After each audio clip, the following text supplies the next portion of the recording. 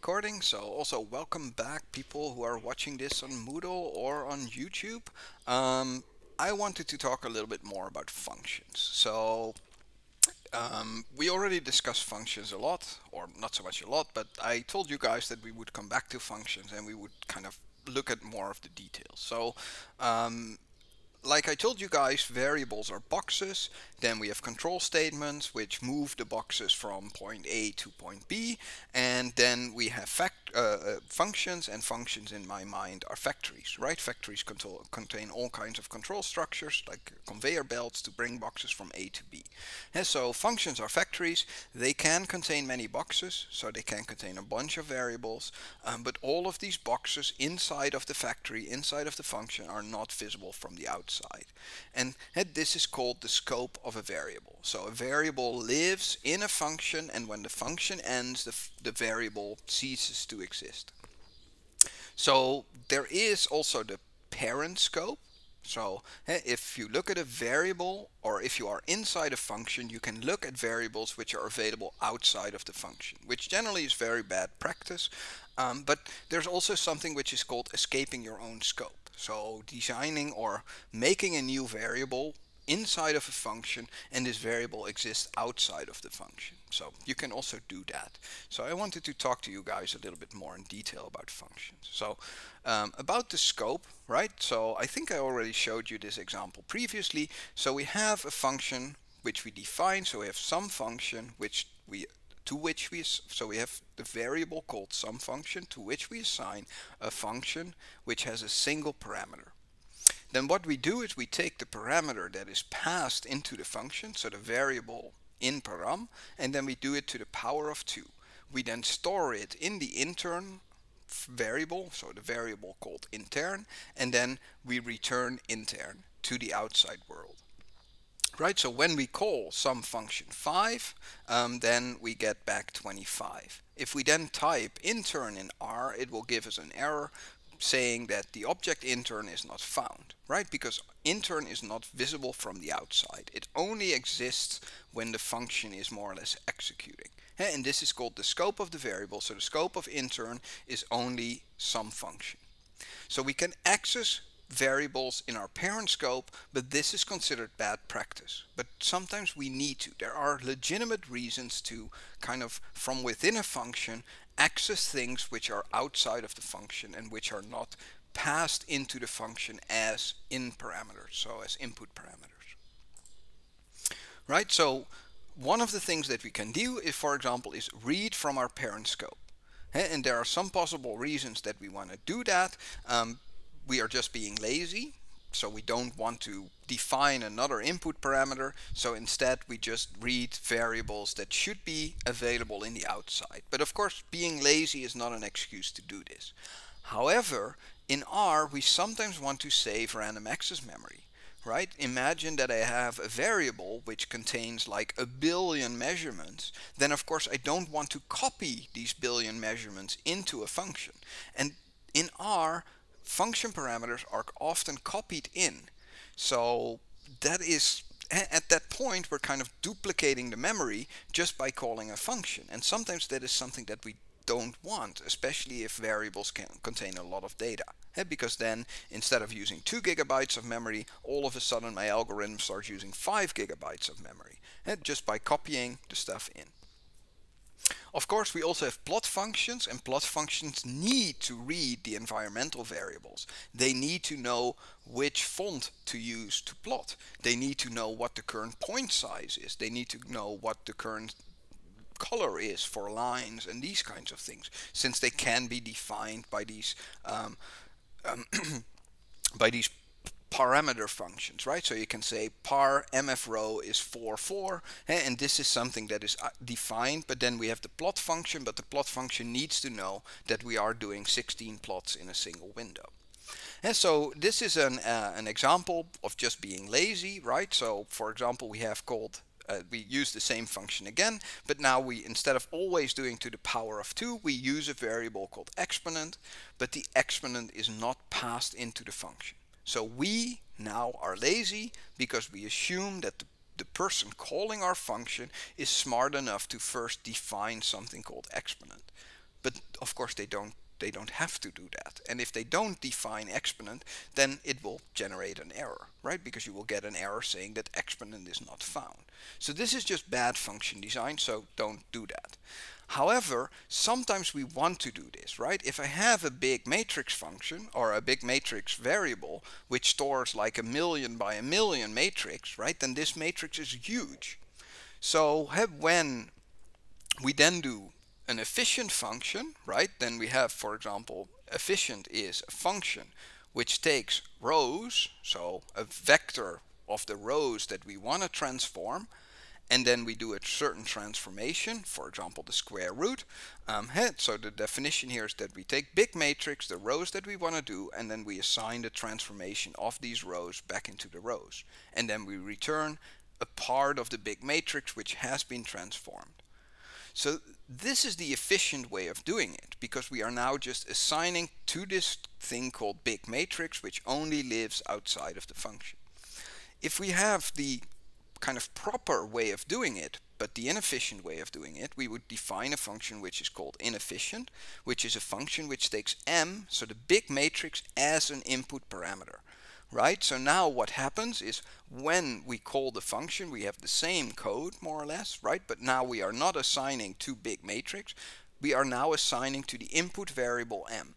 So as soon as we do this assignment of the transformed rows of m back to the rows of m, at that point the big matrix will be copied.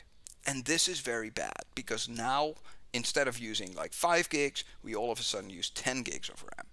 And this is something that we want to avoid. So there is a legitimate reason to sometimes not use, there's a legitimate reason to sometimes read or write variables which are not inside of your own scope, which are in the parent scope, so that the scope outside of the function.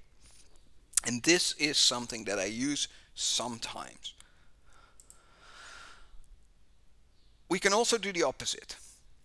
We can also break out of our own scope and create update variables visible outside of the function. Like I say, there are possible reasons to do this, to save RAM, but do not copy but manipulate one object. We want to return multiple objects, which, because the variable or the functions in R only allow you to return a single thing. So because I'm only allowed to return one thing, if I'm computing two things, then I might be lazy and say, well, I'm just going to assign a new variable on the outside which contains the other thing that I calculated, and then the main thing I'm going to give back.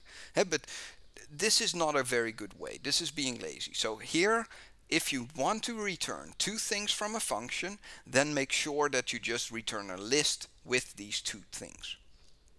You can also use things like setting up environmental variables for example, upcoming plots. So the thing that makes this work is use this double-headed arrow. So we use the double-headed arrow assignment operator to assign something outside of the function scope. And this is of course different. Well, it's not so much different. Here we use the single-headed arrow.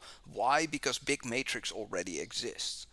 But if big matrix does not exist, we can use the double-headed arrow to define a new variable outside of the function. Did I have an example? Yeah, so here, this is the only time when I use this double-headed arrow. So for example, if I use an apply function, and we talked about this also on Tuesday, when we were doing the question 2a with the apply function. So this is when I use this double-headed arrow, right? So we have a matrix, we have a count variable, and then when I want to update the count variable, the only way to update the count variable is by using this double-headed arrow. So here I say apply to my matrix to the rows a function of x, calculate the mean of x, but now imagine that I could not calculate the mean. For example, there was an NA in there. Then this will create an error. So I'm putting in a extra check saying that if the result was not true, right, so if it was false for some reason, then I say error detected at count. So now when I use my apply function, now I can see which row actually caused the error. And of course, when I don't detect an error, then I can update my count variable by 1.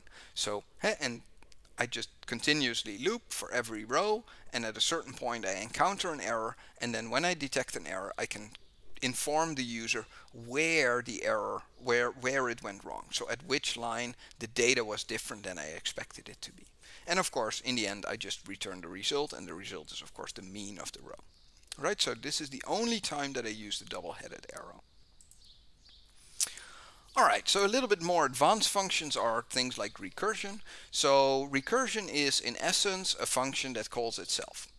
So for recursion to work, you have to have a simple base case or base cases. So this is a base case where I know what the answer is going to be.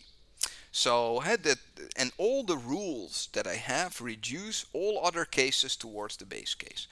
So this is the sum example from computational fundamentals. So I define a function called sumUp, which is a function which gets a single parameter as input, a single number x. Right? And what it's going to do, it will sum up all the numbers. So if I say sum up 7, then it will do 7 plus 6 plus 5 plus 4 plus 3 plus 2 plus 1. So I need to have a situation which I know will be true. So there are two base cases here. One of them is when x is equal to 0 or smaller than 0, right? Because then I cannot sum up, right? If I would do minus 7 plus minus 8 plus minus 9 plus then it would go on forever because there are an infinite amount of negative numbers. However, when I use positive numbers, then this will work, right? So what I'm then going to do is say, well, if x equals 1, right? So if the input is 1, then the sum up is also 1, right? Because I don't have to think about it. If I want to do sum up of 1, then it's just 1 plus nothing, right? So it's just 1. So I return 1. And then we have the reduction step. So for all of the cases which are not invalid or not the base case, I am going to reduce it. So now I'm going to say return x plus the sum up of x minus 1. Right? So I'm calling the same function again. And this works, and this allows you to write very elegant algorithms. And so what happens if I do sum up of 7? So what happens is that the sum up of 7 will say, well, I have 7 plus the sum up of 6. And the sum up of 6 is 6 plus the sum up of 5. And 5 is the sum up of 5 plus sum up of 4, right? So it will just do all of these function calls until it reaches the base case. And now I have a sum which can just directly be computed. So every iteration, the function will be called again until we hit the base case. This is just called iteration. So this is called a recursion. So this is a different way compared to iteration, right? We can compute the same thing by iteration, saying for x in 7 double point 1, so for 7 to 1, do result is result plus x, right? Then we iterate, then we don't call functions or anything, but we can do this as well with recursion. And recursion is really nice, and this example doesn't really show everything that's possible, but there are some really beautiful algorithms which you can write by using recursions, which when you want to use iterations just become horrible algorithms because you have to deal with all kinds of side effects or all kinds of other things. Right? Some notes: when you want to use recursion, you have to handle weird or unexpected input. Right? So the sum up of a negative number cannot be done, because we always sum up the number minus the numbers that, and then up until we reach 1. And of course, if we start from minus 7, then we go to minus 8, minus 9, minus 10. So this will go on forever. And so make sure that you don't end up with infinite recursion, that you don't do an infinite number of recursion calls. So every input that you give should reduce back to the base case. And the thing that is going to decrease or increase every round is called the recursion invariant. So the recursion invariant is, in our case here, x, right? Because I call the function using x, but the function itself calls the same function, but now with x minus 1. Meaning that every time that I call this function x, every time that this function is called, x will be smaller by 1. And this guarantees that no matter what number I input for x, I will always hit the base case. I will always hit x equals 1.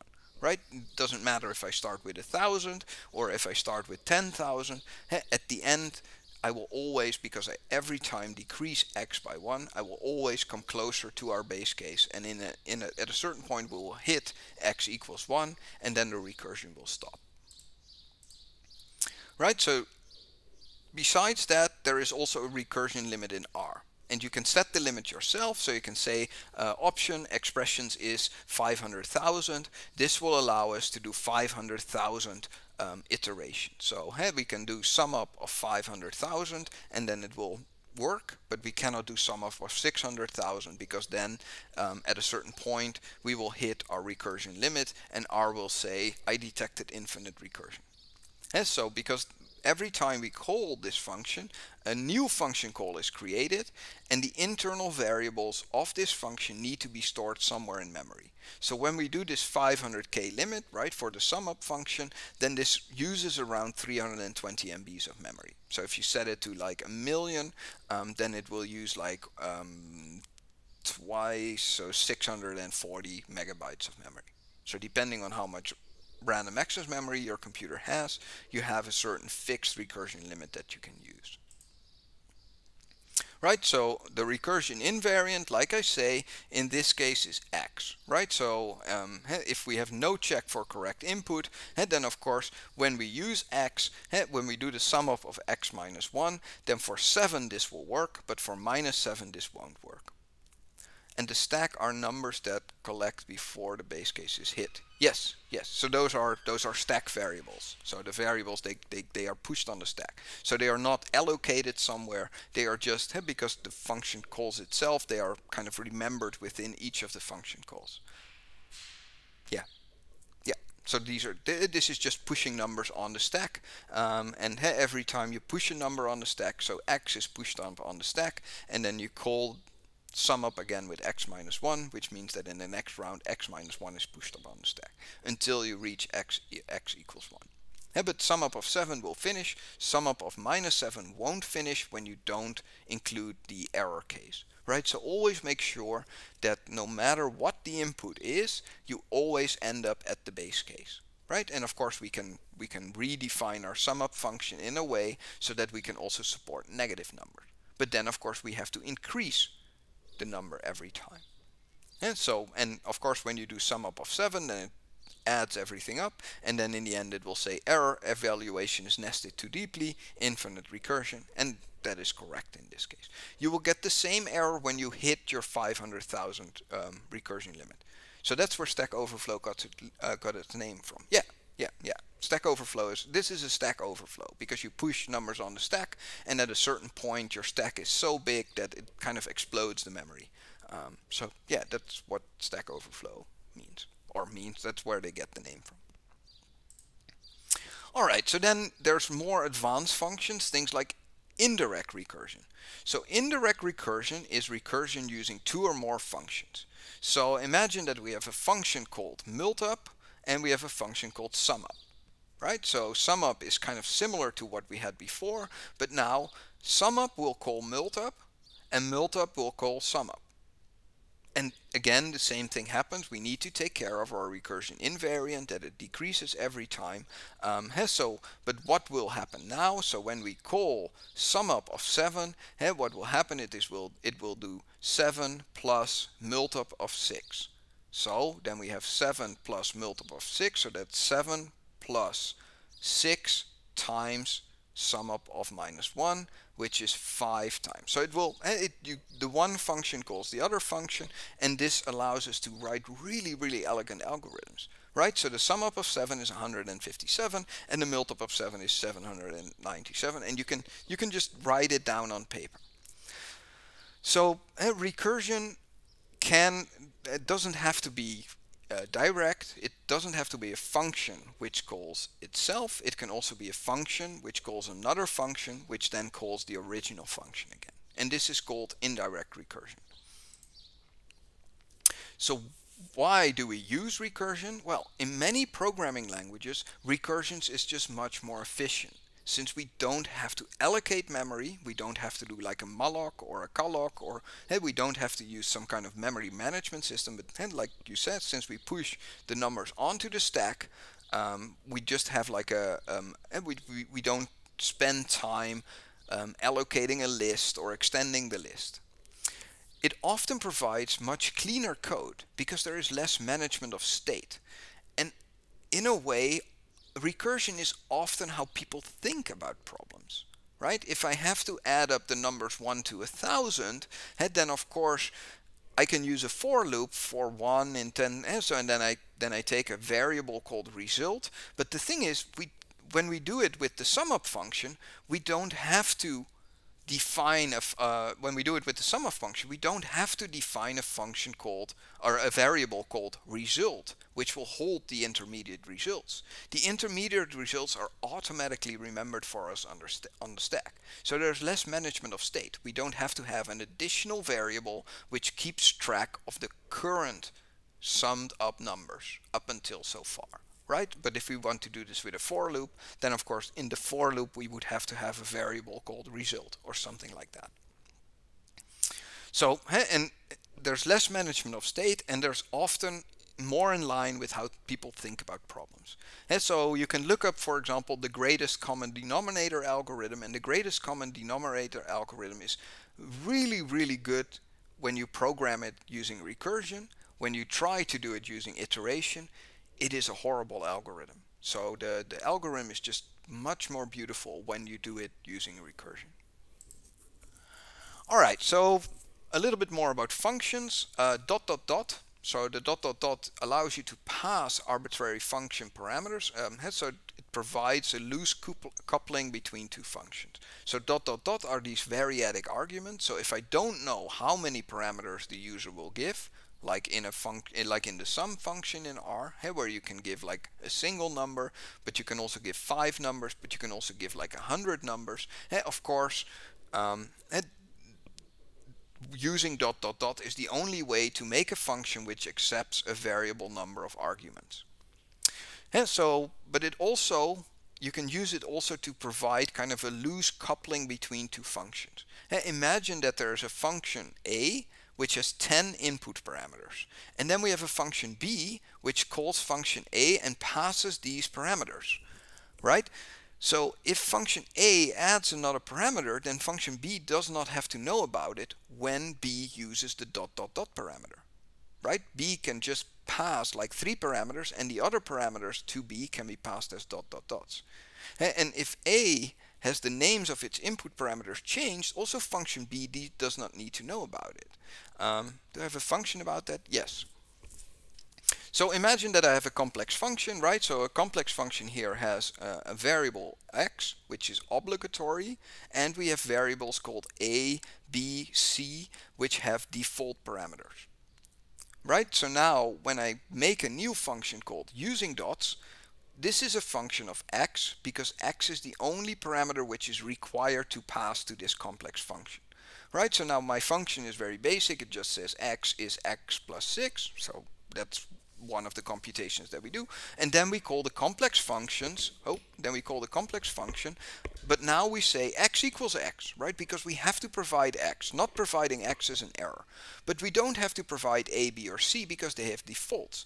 But by using dot dot dot, we can now call the function using dots using x, comma, a equals 5. So we can still call the complex function, but my function using dots doesn't have to know what parameters complex function has besides the ones which are more or less required, right? And if complex function now adds a new parameter saying comma d equals 15, then my function will still work, because I can say using dots x equals 5, comma d equals 20.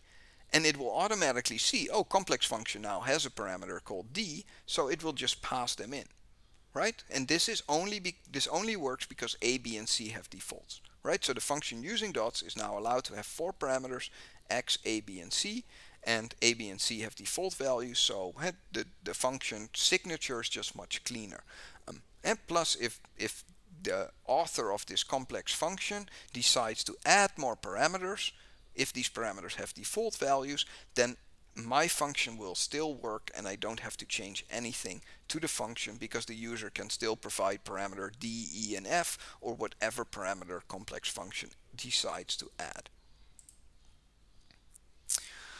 Alright, so then we also have more advanced functions which are called higher order functions, and higher order functions are functions which allows to be passed to functions. Right, so we've already seen this in the apply function, right? So a simple example called do_to. So this is a function do_to which does something to a certain thing, right? So we have do_to. It is a function which takes x as a parameter and it takes a function itself. So this is a higher order function because it takes a function as an input. And what does it do? Well, it does nothing more than just return the function called on x. Right, so it takes the function that the user specifies and then applies this function to x. So you can, for example, use this to say do_to, give it a list of numbers, comma mean, and then it will calculate the mean. You can also say do_to, give the numbers, median, then it will calculate the median. You can say do_to, list of numbers, comma sd. Right, so, and of course in this case you could have directly used mean on the thing, but sometimes you want to do this and sometimes you need to, or sometimes you want to write a function which takes another function as an input, and this is called a higher order function. So for example, we can also check the type and decide to use it. So I always told you that if you look at the class of an object, then the class is logical, numeric, character, and these kinds of things. But the class of something, of a variable, can also be function. Right? So here again, higher order, which is a function of x, which takes a function, which is a function which has two input parameters, x and fun. And if the class of fun is not equal to function, then of course we want to generate a stop error. And for example, if x is smaller than 10, then what do? We apply the function to x and store it in x and then return x. Right? So the class of a function, or the class of a variable, can be a function as well. So the class of something is not just logical, numeric, and these kinds of things, but we can also have a class which is function. And we have already seen a lot of higher order functions. We have seen, for example, the apply function. Or the list apply function, and these are all functions which take a function as one of the input parameters, so one of the input variables. Alright, and this is what I wanted to talk to you guys about. I will directly upload the assignments. So in the assignments or you will write a higher order function which is similar to the apply function in R. So just to show you guys how easy it is using the ... parameters plus the higher order functions to write an apply function.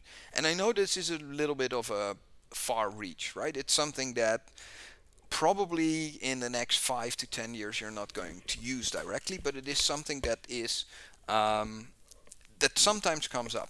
Sometimes recursion comes up because there is a very beautiful and elegant solution to your problem using recursion, while using for loops or using while loops, code would just explode and look really, really ugly because you have to manage so much state. But you can use recursion to kind of get rid of this kind of state and call yourself, and you can use higher order functions to implement functions which are general and which allow you to do more things and use things like optimization. Alright, so that's it for today. I will stop the recording for the people on Moodle or YouTube. So